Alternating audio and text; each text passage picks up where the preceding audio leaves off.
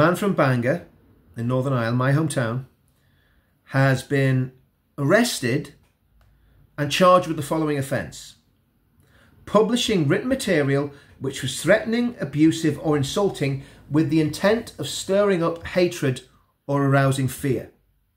That's what he's been charged with, okay? He's been remanded in custody until the 27th of September. But what did he say? What was the heinous thing that this man said to get him locked up, to get his liberty taken off him? Well, let's have a look. There was a post, and this post was widely circulating in Northern Ireland, WhatsApp groups. Loads of people got it sent to them, okay?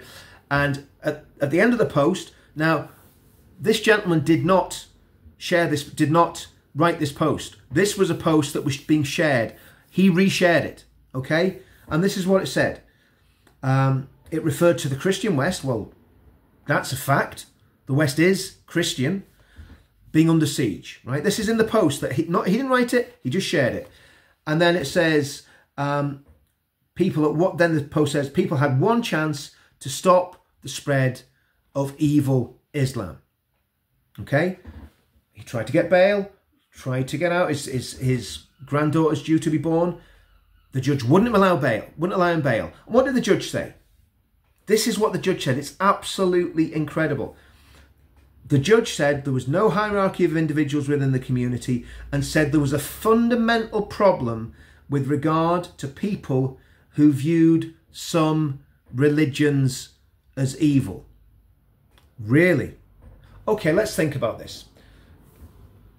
Satanism is classed as a religion. There's actually a church of Satan. Now, in folklore, in Christianity, in the media, in culture, Satanism is classed as evil. End of. So if you went and turned around and said Satanism was evil, would you face the same consequences? If Richard Dawkins came to Northern Ireland, and Richard Dawkins thinks all religion's evil. So if he started saying that Christianity, Islam, Judaism, Buddhism, whatever religion he wants to pick on is evil, would he be locked up in the slammer, remanded and getting hauled before the judge on the 27th of September? I think not. So what is it about this specific religion that seems to make it a criminal offence to critique it? Now, blasphemy laws, as far as I knew, were old hat. They were a thing of the past. But it seems like when you pick on this one religion, well, you're going to get a response, aren't you? And let's look at this from a theological point of view, okay? Islam denies the deity of Christ, plain and simple. It denies that Jesus Christ is God, and obviously denies the fatherhood of God, the sonship of Jesus Christ. In the Bible says this. It says, whoever denies the Father and the Son is Antichrist. That's what it says in John's letters.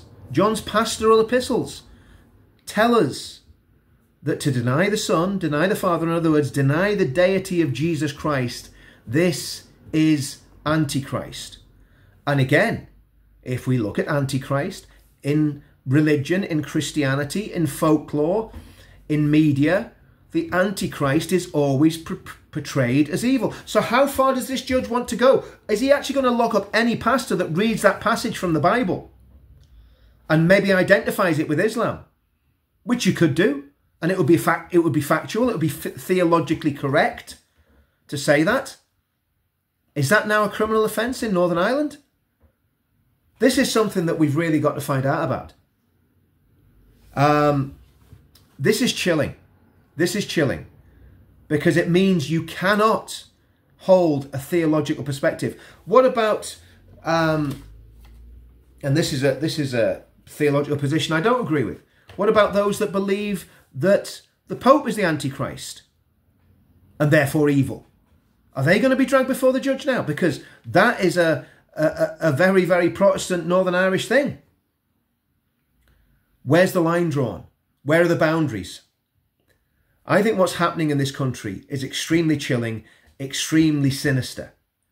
And personally, I believe people are being arrested and locked up I'm not talking about this specific case, but in general, people have been arrested and locked up purely on political grounds.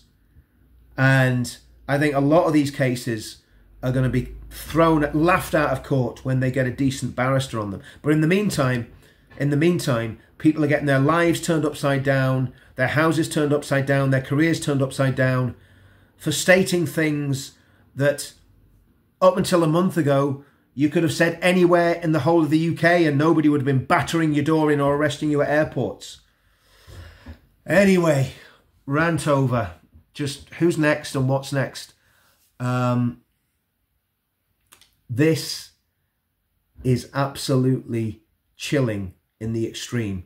And it's, I've no words literally to finish this video other than to say we need our freedom back.